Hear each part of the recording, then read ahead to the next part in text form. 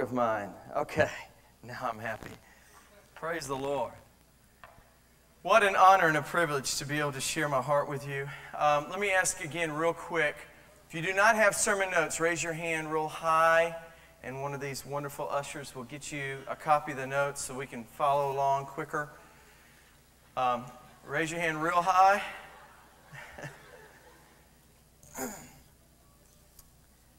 While they're doing that also, let me just once again remind you that if you're interested in the Tape of the Month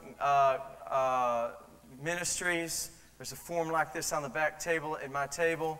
And again, at conferences and only at conferences, if you'll just sign up for 1 month for $15, I'll give you $10 credit toward anything back there. So, you know, you can't hardly lose on that. I mean, obviously I'm not making any money on that. But if I really have a passion to put into you and into leaders across America some good quality leadership material. And again, if you sign up for a quarter for $45, I give you $20 credit. And a year is $150. You save $30 on that. And then I'll give you $30 credit on that in addition to that. So you get to save $60 if you like. But I want to let you be aware of that. I am so excited about the opportunity, and I feel like I'm about to explode. I have so much inside of me. So I'm not going to go into a lot of hooplas. Just know that I love Pastor Van and what he and Sister Dana are doing at our church. I wouldn't want anybody else to be children's pastors. They're doing a tremendous job, and it makes my job so much more wonderful. Father, I thank you for the honor and the privilege to speak to your choicest of people. Father, we thank you for senior pastors. We thank you, Lord, for evangelists. We thank you, Lord, for apostles and prophets and teachers. But, Lord, I believe that some of the choicest in the kingdom of God are right here, those who work with our children. Father, I ask that you give me a word to speak that will bring value to their life, hope, and fresh vision to their ministry. Lord, let us glorify you in everything. Lord, I ask for your anointing. In Jesus' name, amen. If you will, I want you to turn your Bibles to Esther chapter 4 very quickly. And we're going to read a portion of Scripture that is very familiar with you, but I'm going to come from it from a total different vein today. And do me one other favor. Another quirk that I have is as soon as everybody's in, could we close all the doors? Do y'all have quirks? I got quirks. You know, I'm almost like, you know, I can't function unless... If you don't have a quirk, pray for us that do. Actually, you do. You just don't know you do. Esther chapter 4. Did I say Ephesians? Esther chapter 4. Verse 12. And when Esther's words were reported to Mordecai, he sent back this answer. Do not think that just because you're in the king's house, you alone of all the Jews will escape. For if you remain silent at this time, relief and deliverance for the Jews will arise from another place.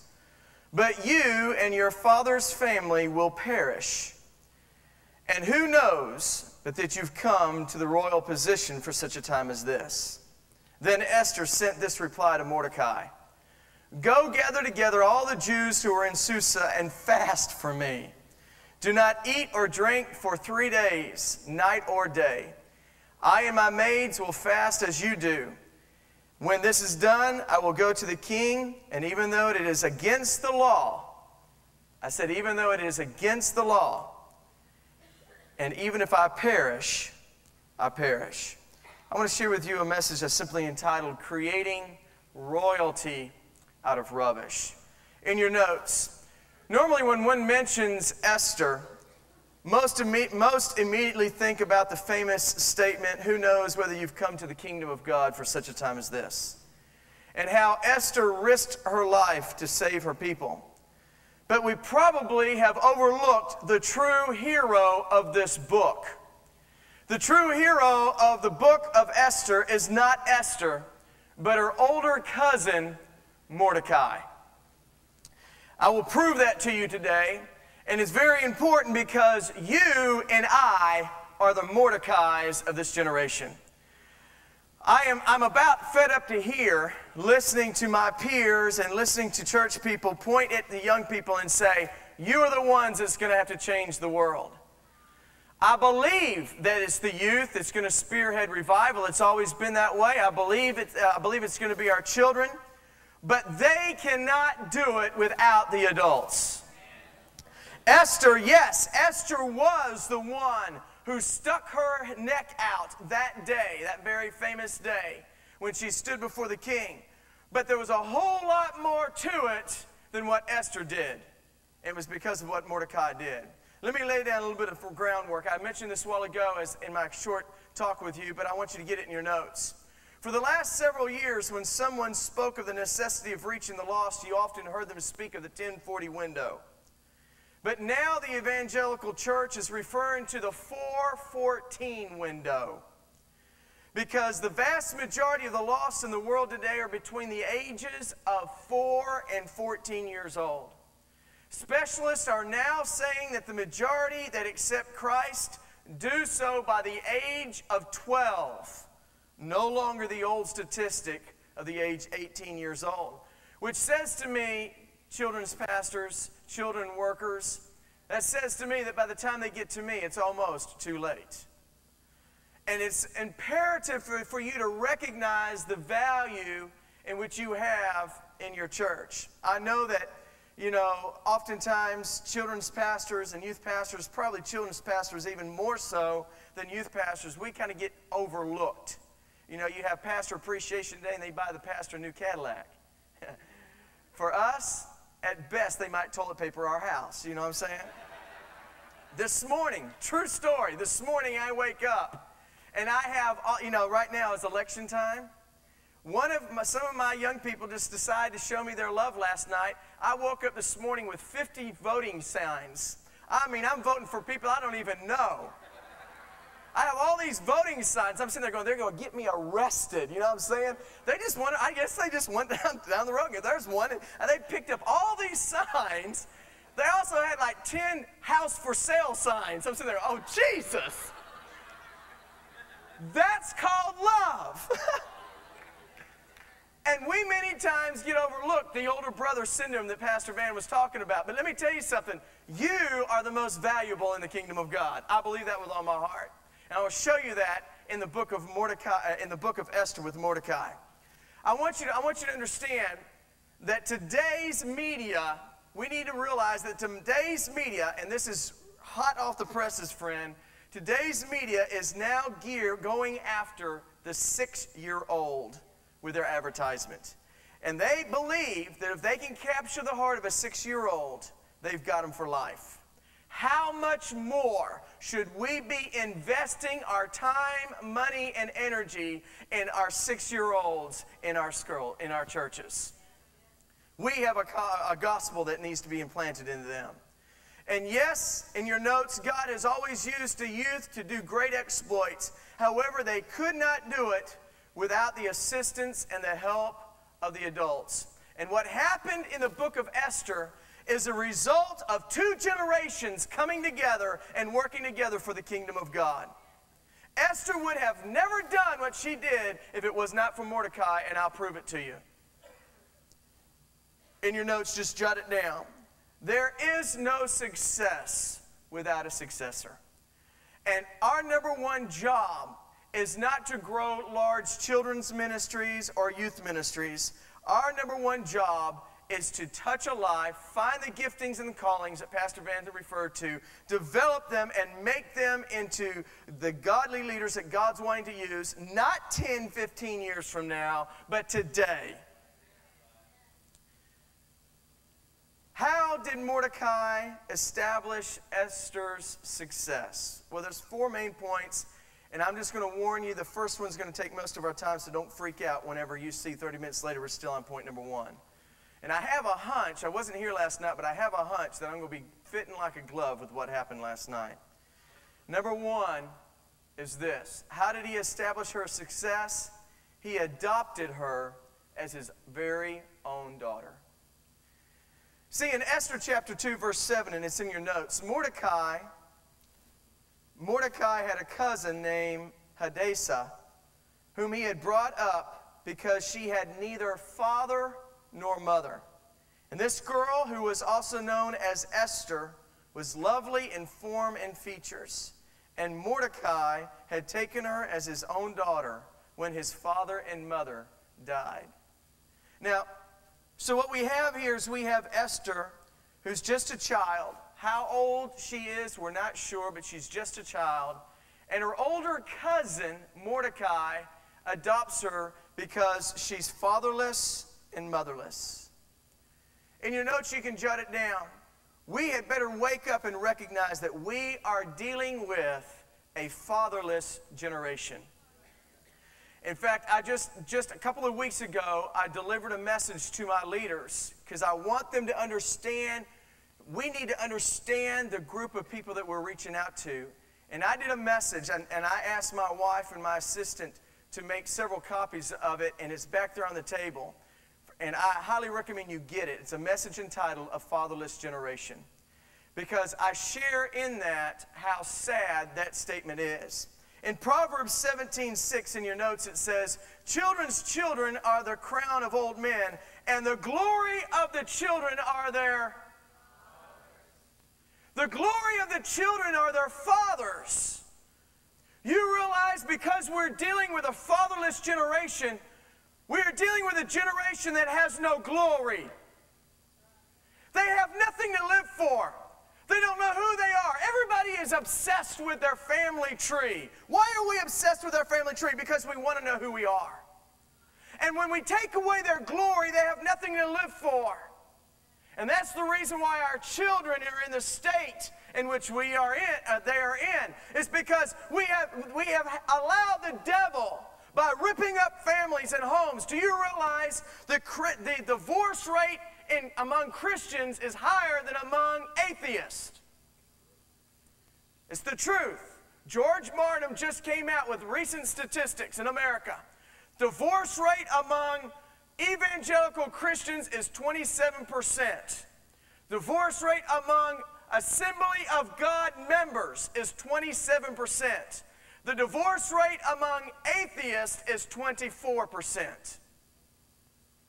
The divorce rate in our churches is higher than the divorce rate among atheists. And our homes are being stripped apart. The home was the very first institution of God, not the church. Church wasn't born until Acts chapter 2. And everything is built upon the institution of the home. And the devil understands that, and that's why he has been destroying the homes. And you and I can't do our job effectively unless we begin to minister to the families. I was so excited because Pastor Fanny and I have not even talked. But last week, you can ask my staff, last week my staff and I went off for a day, an entire day, and asked God for a fresh vision and fresh focus and a fresh set of core values. We have 5 core values that we're adopting for our youth ministry. You know what the number 1 core value was? Family. And I told my staff, even this last Sunday, I told my leaders, we've got to start thinking differently in our ministries. I do not minister to teenagers. I minister to families who have teenagers. You do not minister to children alone. You minister to families who have children in their ranks. And we've got to change our way of thinking because we are separating our families as much as anybody else. You got mother's ministry on this night, and you got dad's ministry on this other night. We got children's ministry on this other day. And we have youth ministry on this other day. And they can't have dinner together because there's always a ministry going on for one of them. We need to start developing family ministries. I'll amen myself if you're not going to. It's the truth. And we are dealing with a fatherless generation. In your notes, jot it down. The expression of fatherless generation is possibly one of the saddest statements that one can make. No wonder Jesus had in Psalm 68:5, the Lord said, He is a father to the fatherless and a defender of the widows is God in His holy place. At the beginning of the year, I started the year with an extended fast, and because I'm just ready to go to the next level, whatever that is. And Pastor Van was referring earlier about he believes that this generation will lay hands upon the dead and see them rise. And we talk like that around here a lot. I'm glad I'm a part of a church that talks about wanting to see eyes open and ears open and cripples walk and dead rise. You know, I believe it's time for us to start talking that way. But you know what? We got to go beyond just talking. And so, you know, I was on this extended fast, and I'm doing everything I can within my power to make sure that I'm in a position that God could use me. And so I found something very interesting, because I got to thinking, you know, about this raising the dead. And so I went to the Bible, and I said, okay, where's the very first place? I'm getting away from my notes, but you're going to want to take notes here. Where's the very first place where someone was raised from the dead? Because usually the very first time a concept is introduced into the Bible, whether it's a commandment or what, you know, a teaching, that's usually where the Lord lays down a foundation for that concept. Okay? So I said, okay, where's the very first place where someone was raised from the dead? And it's found in 1 Kings chapter 17, verse 17. 1 Kings 17, verse 17.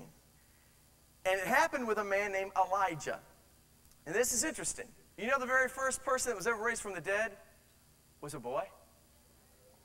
Hello. The very first person that was raised from the dead was a boy. You'll account it was a widow's son. Remember? And the widow who had given of her meal and her oil, and it just kept producing, it was her son that had died. And whenever the boy died, she went and got Elijah. And Elijah, the Bible says, Elijah carried the boy up to his bedchambers, placed him on his bed, and he laid upon him. And God brought him back to life. You know what? Our children need somebody who will take them from the pits in which they live and carry them up to the prayer chambers and lay down their life for them that they might have life. I looked at the second account. You know what the second account? The second account, exact same thing, is found in 2 Kings chapter 4, verse 16 and following, with Elisha. Guess who Elisha raises from the dead? A boy. You recount the story. In Elisha chapter 4, it says that there was a rich widow. A rich woman. She wasn't a widow. She had a deadbeat dad. I'll show it to you in just a minute. A rich woman. And Elisha came through there all the time. She said to her husband, she said, you know, the man of God comes through here all the time. Let's build a room for him that he might have a place to stay. Remember? And the Bible says she was well off. Look it up. It says she was well off, friend. She was rich. And they built this room for him. And Elisha goes, you know what? You've been so kind to me. What could I do for you? And she says, I don't need anything. He goes, you don't have any children. He says, this time next year, you're going to have a son. And she says, don't you play with my affections, man of God. He says, no, you're going to have a son. If you look at the story, you can look it up later on. It says that she gave birth to a son, and some years later, the boy, he was a boy, the boy went out to the field where his dad was working. And the boy goes, my head, my head. And deadbeat dad doesn't have time to stop working long enough to take care of his son. So what he says is, take him to mama. They take the boy to mama, and the Bible says that the boy died in mama's lap. You know why? Because daddy wasn't taking care of the boy. The Bible then says she took the boy, laid him on the man of God's bed, and she went to her husband, and she said this. She said, I need to borrow a donkey because I need to go see the man of God. She didn't even bother telling him that the boy was dead. She didn't even tell her husband that his son had died. You know why? Because he's a deadbeat dad. He couldn't do anything about it anyway. He was spiritually dead. She had to go somewhere else to get the answer to her son's miracle. And she says, I need a donkey. I need to go see the man of God. Look it up. He goes, it's not Easter. It's not Christmas. What are you talking about? What are you going to go see the man of God for? It's no special occasion. And she says, everything's fine, just let me have a donkey. I need to go see the man of God. So she gets on the donkey. She goes to see Elisha. And Elisha sees her a long way off, and he says, there's the woman that always puts me up in her home. He sends his servant, okay, to go find out what's wrong. And she says, everything's fine. She says, everything's fine. She comes up to where Elisha was, and the Bible says she gets down, and she begins to grab Elisha's feet and cries just uncontrollably. And Elisha was a prophet, so he had very deep insight. And he said, there's something wrong with her.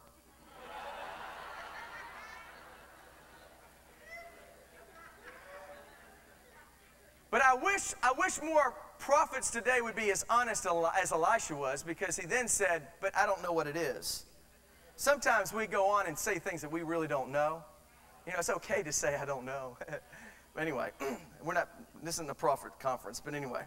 He said, there's something wrong with her, but I don't know what it is. And she says, my boy died. The boy you said I'd have, he's dead. And he hands his rod to his servant. And he says, run to the house and put my rod upon his body. And so the servant takes off. But you know what? Mama doesn't let go of Elisha's ankle. She says, Jack, you're not going to send your rod with somebody else to go take care of my boy. You are coming. Let me tell you something. We need to, listen, if we're going to raise a dead generation, we can't pass the baton off to somebody else. We're going to have to do it ourselves. And she says, you're coming to my house. And so she drags Elisha to the house. And the Bible says this, he goes up, and it's interesting, he did just like the first person.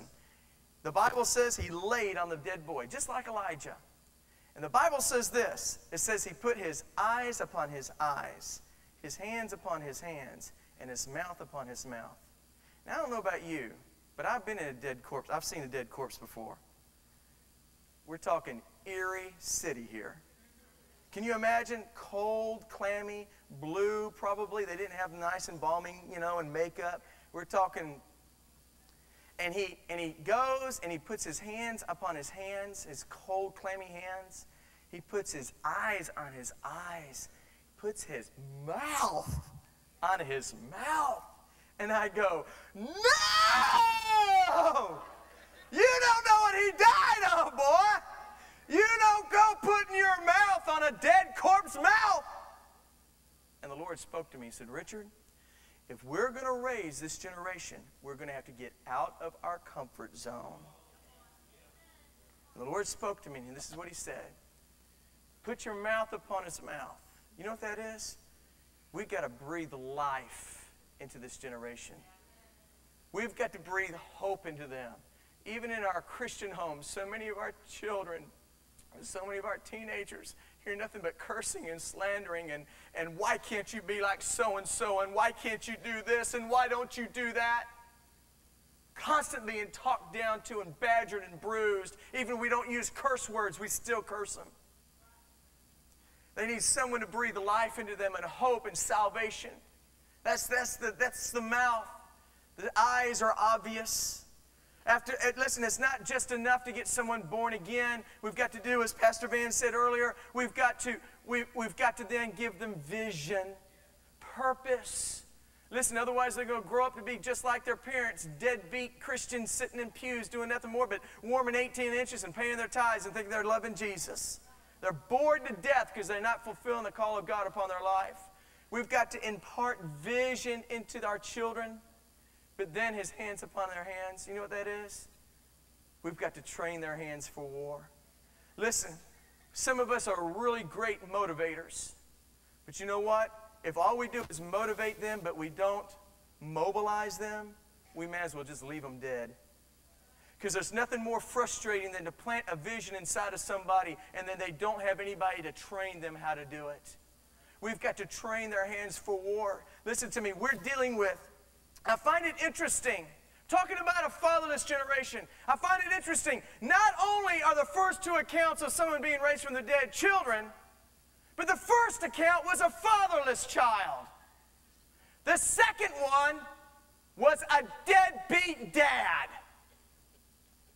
That's what we're dealing with. That's what we're dealing with. And God is calling us to reach out to this fatherless generation and minister to them. In your notes, follow along with me. Susan Mitchell said this. Susan Mitchell suggests that the introduction, by the way, she was a fourth grade teacher. She suggests that the introductory question of children of the boomer generation was, what does your father do for a living?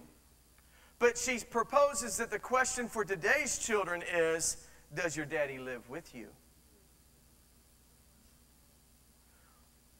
Jay Strack and Ron Luce in their book, Turning the Hearts of the Fathers, said this statistic. One of the latest studies reveals that many young people today spend 50% of their time on their own with no adult supervision. This generation realizes they don't have to be alone anymore, especially with the internet so accessible. Kids are hungry for a father. You'll never understand this generation's rebellion, resentment, restlessness, anger, aloofness, and distance until you understand this fact. I was blown away a couple of weeks ago when Josh McDowell made this statement. More children live without fathers in America, 25 million, than in any other nation of the world. Are you hearing me? More children live without their fathers in America than in any other nation of the world. Josh McDowell made this statement. He said, and this is for us today, to be successful in youth ministry, and I'm going to add children's ministry, in the next 7 to 10 years, youth ministers are going to have to help parents connect with their teenagers. They are disconnected.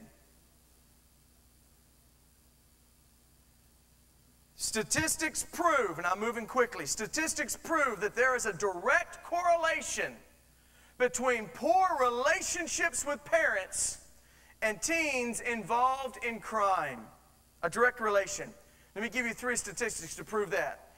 Teens from a single-parent home are 30% more likely to get involved with drugs, sex, and crime. 30% more likely if they're from a single-parent home. The second one's the one that scares me. Teenagers from a 2-parent home with poor relationships. In other words, they don't have a good relationship with their parents. Both parents are home, but they don't have good relationships. Are 68% more likely to get involved with drugs, sex, and crime.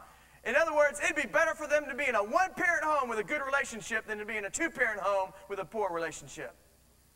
Josh McDowell spends hundreds of thousands of dollars in research every year. And this thing with Columbine just really messed him up. And he did a lot of research. And they studied all the school shootings in the last couple of years that's happened in our nation. And they found one common thread among all of them. They were all white males from 2-parent homes that appeared to be the picture of an American home. But they all had terrible relationships with their parents, especially their dad. The only common thread that they could find. Let me just stop here while I'm thinking about it. I asked Josh, I grabbed him in between sessions, and I said, listen, talk to me. Because he's a lot older and a lot more mature than I am. Been in this business a lot longer. I said, what's the number one important thing that we need as youth pastors? What's the number one thing for successful youth ministry? You know what he told me? A happy marriage. Number 2, you know what it was? We need to get the sin out. Recent surveys prove that 50% of our youth pastors, and I don't think it's going to be much different with children's pastors, 50% of our youth pastors are hooked on pornography on the internet. Proven fact, 50%. No wonder our children are sexually involved. Because when I or you get in this pulpit and we preach, we can preach the Word of God, but how many of you realize the spirit that we possess is also going out? He said the number 2 thing, we got to deal with this pornography situation on the internet. And number 3, we've got to help parents connect with their children. Make that connection. Well, let me move on. 68% of teenagers, Teenagers in two-parent homes with poor relationships are 68% more likely to get involved in sex, crimes, and drugs. But here's the statistic that I love. And dads, listen up to me. Teens from a two-parent home with a good relationship with their parents, especially dad, are 94% less likely to get involved in drugs, sex, and alcohol, crime. And I say, hallelujah. Hallelujah. A few more statistics, and I don't want to bore you with statistics, but we need to understand the day we live in. One half of the children in the United States will experience the breakup of their parents' marriage in their childhood. One half of them. And 1/10 will suffer through 3 divorces during their childhood. 1/10 of, that means every 10th child will go through 3 divorces before they turn 18 years old. And we wonder why they're in the condition they're in. The average dad, now this one burns me, friend. The average American dad gives only 35 seconds of undivided attention to his child each day. And we wonder why we have a generation that's so messed up. 35 seconds a day. A meaningful conversation. This is not me. These are statistics that I can bonify every one of these statistics from legit sources. 35% of families are what we refer to as total TV households. That means that they are on all afternoon, dinner time, and all evening. In other words, 35% of our families, when that child comes home from school or that dad or mom comes home from work, the first thing goes on is the light switch so they can see the switch on the TV. Boop. And from the moment they get home to the moment they go to bed, they're glued in front of the TV set. 35% of our homes are that way. In other words, absolutely no communication. We're dealing with a fatherless generation. We're dealing with a fatherless generation. In your notes, our homes have become nothing more than a hotel for relatives instead of a haven for relationships. Our homes are nothing more than a hotel for relatives. We come in, where's dinner at? It's on the stove. Thanks, Mom. We serve our own dish. We sit down in front of our TV set. Mom, did you do the clothes? Yeah, we got the clothes. The bed made? Yeah, the bed's made, because that's all taken care of in the hotel. Got clean towels? Yes, clean towels. All we do is sleep and eat in our homes, kiss each other on the way out the door if we do that.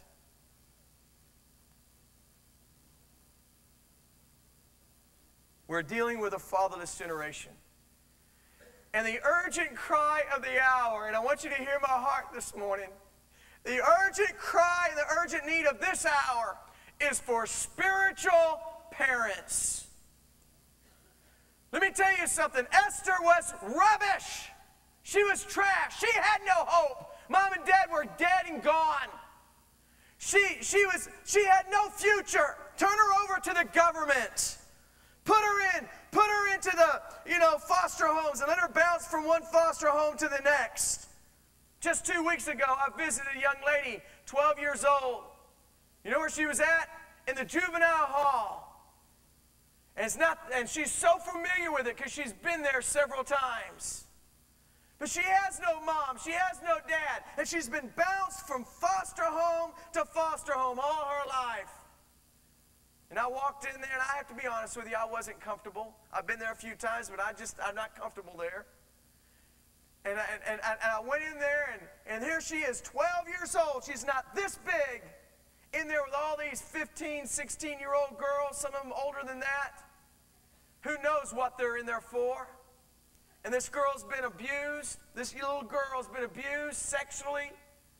She's so messed up sexually, it's not even funny. We can't even let her alone with other kids her age because she just acts out things that have been done to her. And so hurt, doesn't trust anybody. She takes any foster mom that will have her for any time, and within a couple of months, she's got mom in a chokehold, got bruises all around her neck, wanting to kill her. She's actually got murder accounts against her, attempted murders. She's being held underneath attempted murder. And I walk in there, and what do you say? Let me tell you what she needed at that moment. She didn't need any advice. She knows right from wrong. You know what you're doing wrong, even if you've never had it trained to you. She didn't need me to go in there and lecture her and give her some sermon. I went in there, and I held her in my arms right there in front of all those other girls. And I started crying, and I said, oh, Lisa, I said, oh, sweetheart, I said, I don't want to embarrass you. You know, because it's just one big room. And we're right there with all the girls, right there in front of all of them. And I started crying. I said, I'm sorry. I said, I'm sorry, sweetheart. I don't want to embarrass you in front of your peers. And she said, no, Brother Richard. She says, it's fine. And she started crying with me. And I just held her, and I just said, listen, sweetheart, I'm sorry you've been dealt this, you know. What you have to deal with is not fair. You've been dealt a bad hand. And sweetheart, I can't be your daddy. I can't be your daddy, but you know what? If you let me, I'd love to be your spiritual daddy. I'd love to. In fact, if you want to, you can call me daddy.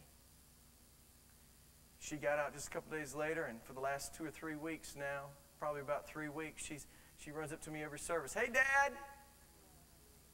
You know, all she needs is just a spiritual daddy. Someone who will believe in her. Someone who will look beyond all the crud that's on her that's obvious.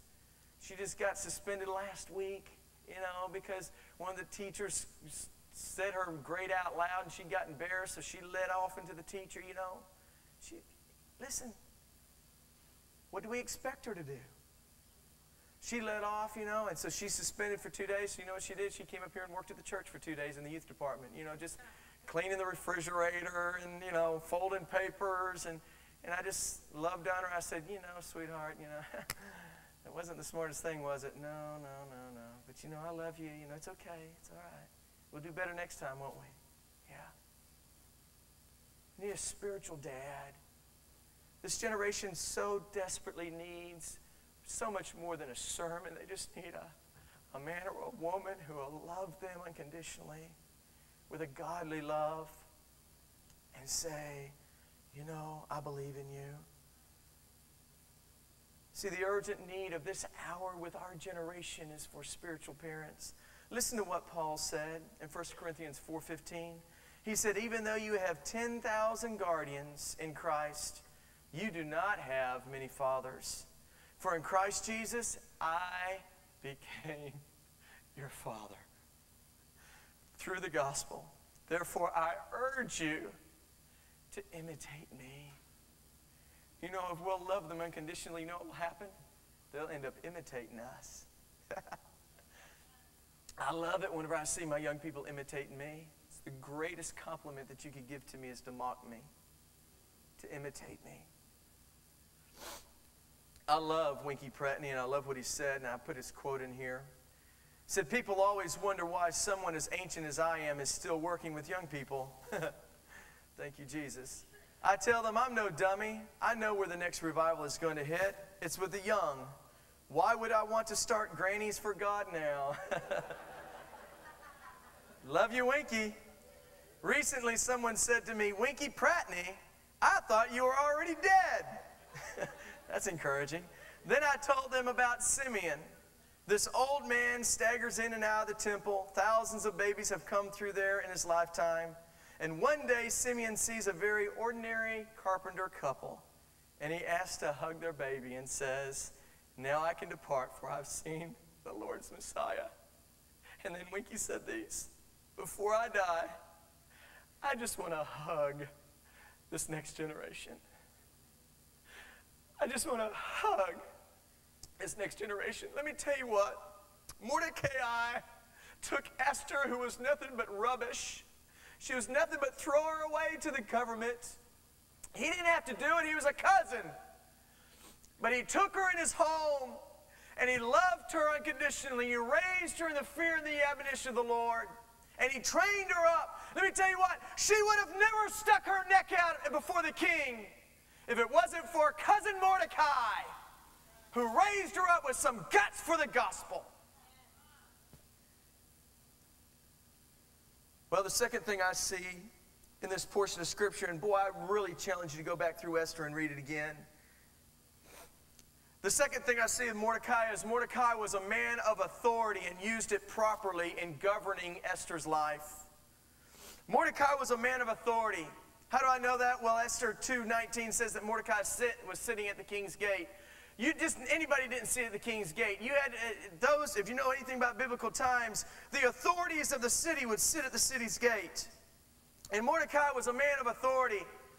And he used that authority. Listen, God has given you and me authority to speak into young people's lives. Let us use it wisely. He used that God-given authority to form and shape and mold and direct Esther, so that when her time did come, she was ready to fulfill her call. And he used that to form her and fashion her. I love what Tom Rainer said. He said, though children have outwardly cried for freedom, inwardly they desire boundaries, standards, and even rules.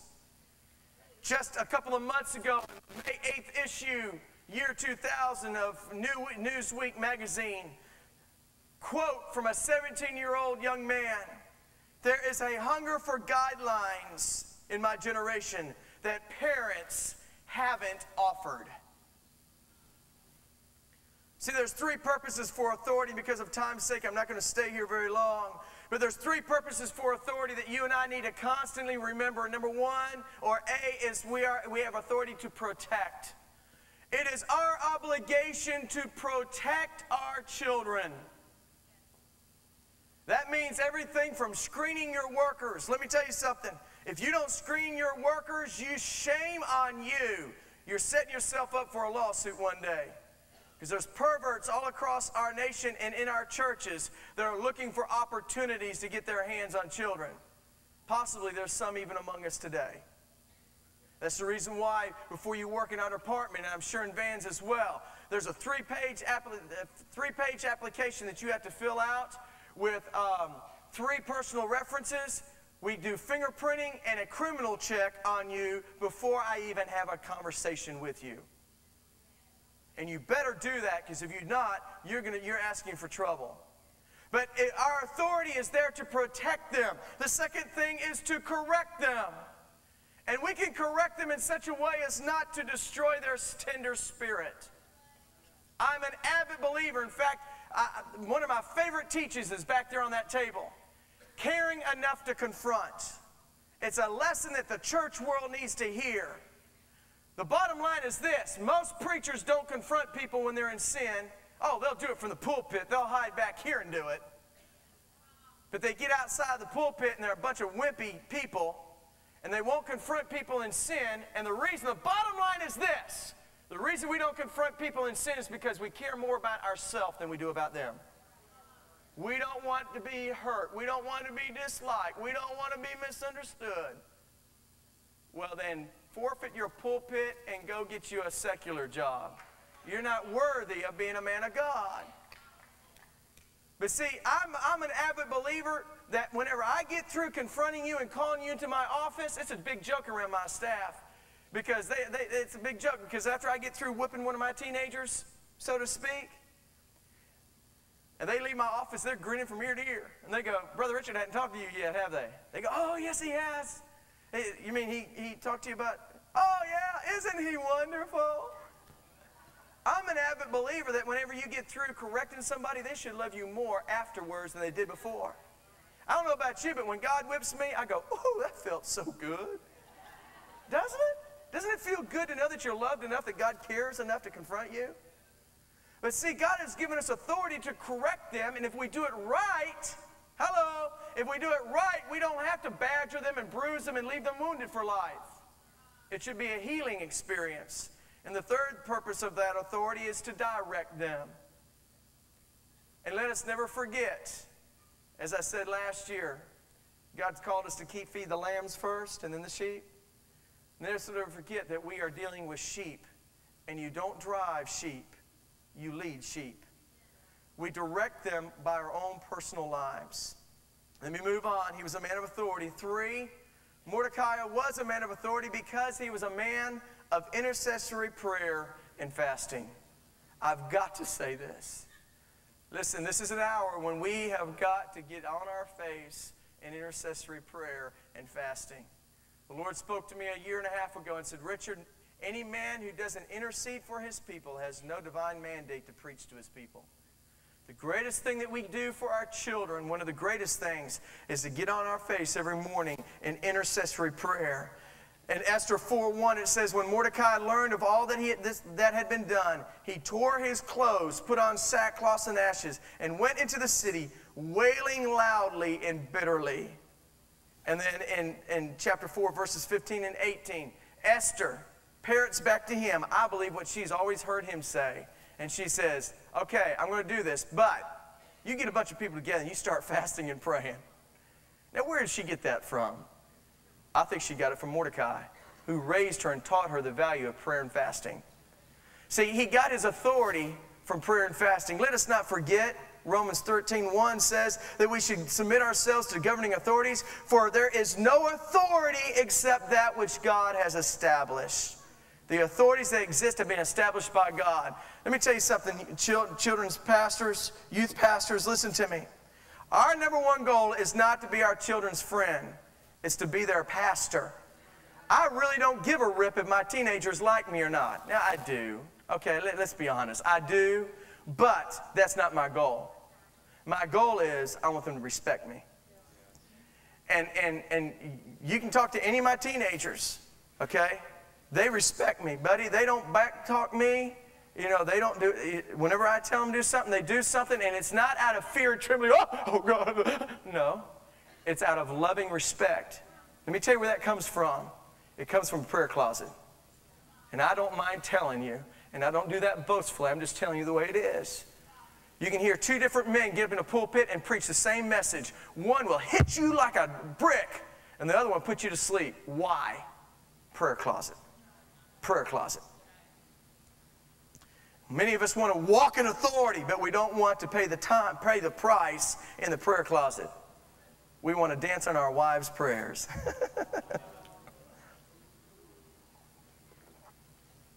Mordecai was a man of authority. Why? Because he was a man of intercessory prayer and fasting. Number 4, Mordecai rebuked and instructed Esther with words of faith and encouragement.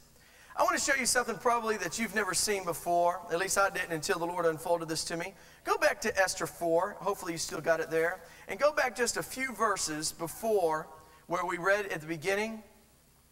And Esther chapter 4, verse 8. Look at this. It says, he also, this is Mordecai, also gave a copy of the text of the, I can't ever say that word. Say it for me. Edict, thank you. For their annihilation. In other words, the decree for the annihilation, which had been published in Susa, to show to Esther and explain to her. And he told him to urge her to go into the king's presence, to beg for mercy and to plead with him for her people. Okay? Now let me explain to you what just happened. Mordecai took the decree that showed that the Jews were supposed to be killed. He gave it to his servant and he says, go to the king's palace, give it to Esther, let her see it, and tell her she's got to go plead for mercy. Okay? So, Hathach, who was his servant, verse 9, went back and reported to Esther what Mordecai had said.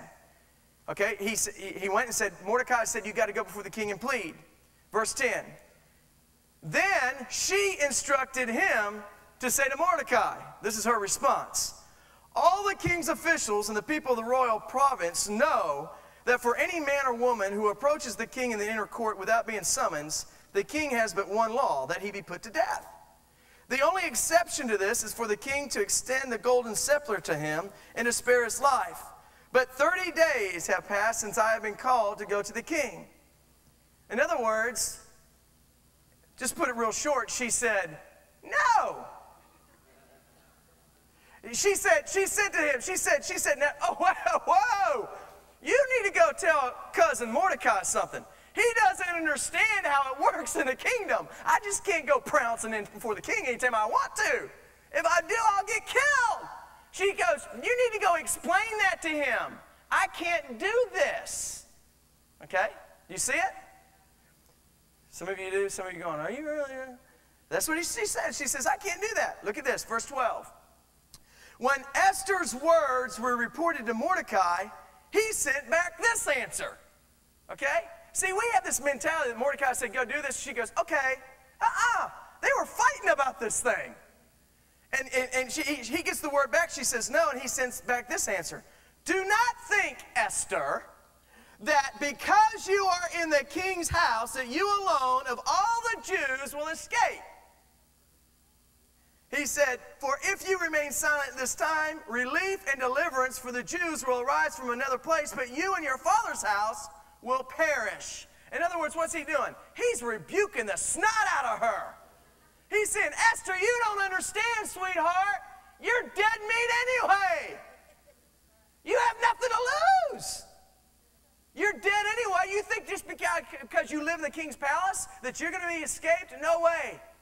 He rebukes her, and then he encourages her. Look at this.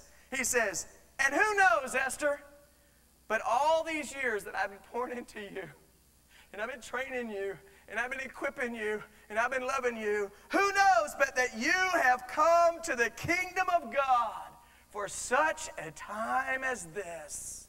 Everything that I've been pouring into you, Esther, it was for this moment. And he speaks these words of encouragement to her and faith. And he goes, you can do it, Esther. I see it inside of you. And then she replies, okay, but you better fast. You better pray, because I'm going against the law. But if I perish, I perish. Wow. See, he rebuked her, but yet he encouraged her. I like Titus 2:15 in your notes. These then are the things that you should teach. Encourage and rebuke with all authority. Do not let anyone despise you. Number five. Mordecai's convictions were caught, not taught. Where in the world does Mordecai get off at telling his niece that she is to go stick her neck on the line? When she comes back with a report, I can't do that, he'll kill me. Where does he have the audacity to say, Esther, you got to do it anyway? You know what? I get real irked many times with my peers is this. As youth pastors, many times we'll tell our young people, go win your school for Jesus. Witness, witness, witness, do this, do that. And we don't even do it ourselves. Where do we get off on doing that to our teenagers? Where do we get the authority and the right to tell her? Where does Mordecai get the right to even ask Esther to die for the cause? I'll tell you how. Because if you look at chapter before, and I got the references in there for you. If you look at chapter before, we see cousin Mordecai standing in the street, and Haman comes down, and everybody's bowing, and Mordecai goes, not me. I bow down to no man but the Lord my God.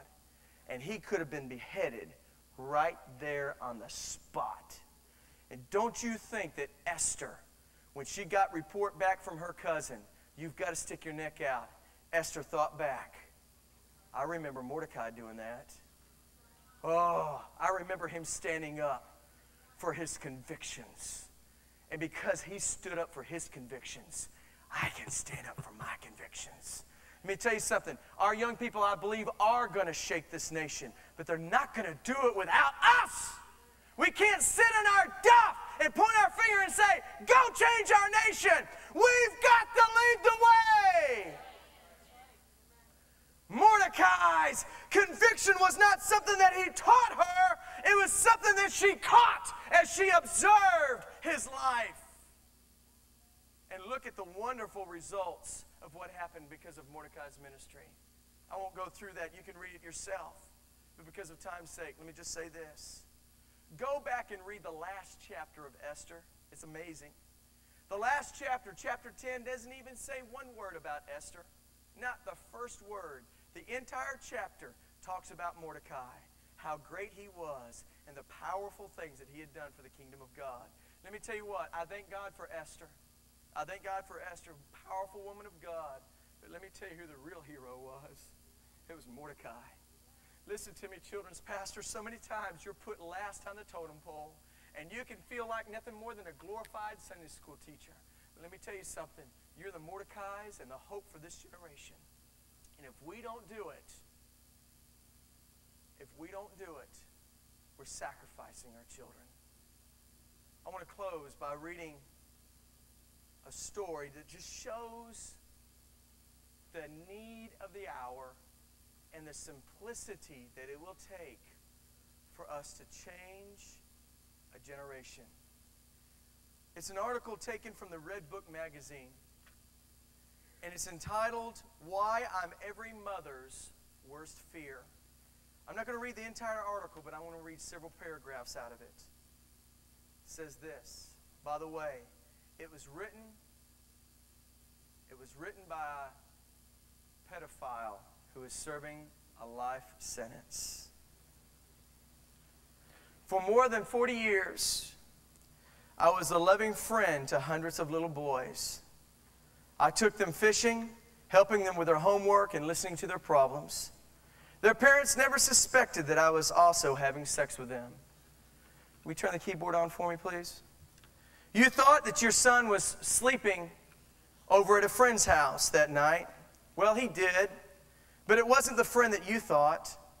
I know he told you that it was at Billy's. Your son was sleeping with me. You see, I'm the man down the street who hired him to mow the grass, who helped him with his homework while you were at work, who went to school and scout functions when neither you nor your father had the time. I also taught him some things that he didn't need to know, not yet anyway. Meeting boys was simpler than you might think. I never had to force or intimidate them or even offer them money or bribes. Most of them came along with me very willingly. Take, for example, a typical Saturday afternoon. Mom is busy with the younger children or maybe away at some social engagement. Dad is playing golf or working, and perhaps he doesn't even live with the family anymore. The boy feels lonely and unwanted at home, and he comes to the mall just to wander. From where I'm sitting on the bench in the middle of the mall concourse, the boy can't help but see me when he leaves the video arcade. See, earlier I was there too, and we made eye contact and even spoke a few casual words. I chose him to talk to because he seemed quiet and he was alone. Now he sees me again, and as he walks along, looking in the store windows, and within 10 or 20 paces, he glances back. Now he's at the pet shop and perhaps the bookstore. I head over casually, making a friendly remark about the merchandise. He smiles shyly. He's always been taught not to talk to strangers, but I've smiled and chatted and shown some interest in him. See, I'm not really a stranger anymore. I offer to buy him a hamburger or a slice of pizza. He may hesitate, but finally he smiles and agrees. And from then on, he's mine. I went through dozens of these affairs. I especially like blue-eyed blondes, preferably ones who are intelligent and polite, neat and nicely dressed. Many of these boys were members of large families, and they cut across all class levels. I've intimately known the sons of a senator, a general, a physician, assistant city manager, and more. Boys who had an emotional rather than economical need for a friend like me. They were easy to control and very more loyal. Some of my relationships lasted several years. To keep a boy's friendship, I offered him very little beyond what he should have found at home. Someone who would listen, who would cheer him on in school and sports. Occasionally, I took the boys to the movie or camping trip or played cards with them for an hour. I truly enjoyed spending time with them, and I knew what they would offer me, the chance to feel whole and comfortable and needed. It's difficult to say whether the boys enjoyed the sex with me or just tolerated it in exchange for the attention that they craved. The vast majority, I believe, were not gay. They simply accommodated my wish in order to remain close to me. John was such a boy, typical of so many that I was with. At 15, he was the eldest child in a big family and was expected to take care of himself. But John wanted more. He needed someone to tell him he was doing well, to pat him on the back, play a game of tennis or catch. He wanted to be able to tell somebody when he was feeling low and to be comforted instead of being told to take it like a man. I really never feared any boy ever turning me in to the police. So what can a parent do to protect her son from a molester? Well, traumatizing a child with an abnormal fear of strangers probably won't do much good, since the one who seeks to seduce him may already be his friend. Precautions are especially hard to take in a society that allows boys great freedom in choosing activities and friends, but severely limits them in displays of emotion. A boy who isn't getting the affection and recognition he craves is at greatest risk. If as a parent you can be a friend to your child, a compassionate soul who will listen to him and take him seriously, you'll make him less vulnerable to a man like me. Proverbs 19:22 says, "What a man desires is unfailing love." Let me tell you something. We have a generation of children and young adults who have been labeled as rubbish. They're fatherless, they're badgered, they're bruised, they're left for trash. But God's called us to be the Mordecais who will take them into our hearts, who will love them unconditionally, and with the authority that God's given to us, fashion, form, and mold them to find their destiny, to speak into their life words of faith and truth, correction and hope, and to impart our very convictions into their lives. And it's as simple as learning a lesson from a pedophile. Spend a little time and loving them unconditionally. Father, I ask, Lord, that you would burn a fresh vision in each of our hearts. Lord, for our children. Lord, I know that these children pastors are often overlooked. And what an awesome privilege that they can even just get away for a little while and be nurtured and ministered to. And I pray in the next couple of days that you would plant such fresh vision in their heart. Lord, that they would see that they're not just taking care of little children, but Lord, they're shaping America. They're shaping our future. Father, let them recognize that they're the heroes of the church. Maybe most of the church don't even know their name, don't even know they exist. Maybe everybody thinks the hero is the senior pastor. But Father, I ask that you would help them to see in your eyes their value. I ask, Lord, that you would help us not to grow weary in well-doing, not to get discouraged or disgruntled or hurt because we don't get recognition or support. But Father, to take the children that you give to us and to form them and to fashion them, to love them, become spiritual mom and dads to them. Lord, that we might direct their destiny for you. Use us, Lord, to see their destiny fulfilled. Father, I speak it in the wonderful name of Jesus. Amen.